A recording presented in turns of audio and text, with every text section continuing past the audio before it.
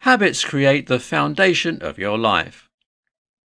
Nearly everything you do can be broken down into habits. Using habits themselves as the foundation, you can build various elements of your life through using the advantages and benefits of these habits.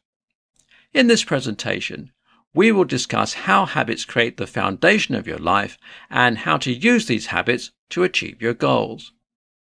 What are habits? In what order do you get dressed in the morning? Do you put your right sock on first or your left? Does it not matter? These are all habits, things we do that are automated. We don't even think about them. More specifically, habits involve three parts: a cue, a routine, and a reward. The routine is the behavior that we typically think of when we think of a habit. The cue is the stimulus that causes said behavior, and the reward is the perceived benefit from that behavior. Good habits and bad habits. Habits come in all forms. Smoking is a habit. The way you brush your teeth is also a habit.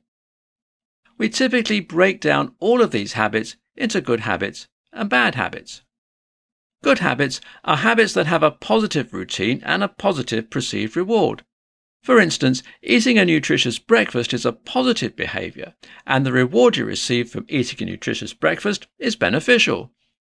Bad habits are habits that have either a routine or a reward with negative consequences. Smoking, for example, is a bad habit. Despite the perceived reward of relieving stress or promoting a relaxing feeling, the long-term consequences are not beneficial. Building to achieve your goals. You can build on this foundation to achieve your goals by first becoming aware of the habits that you currently engage in.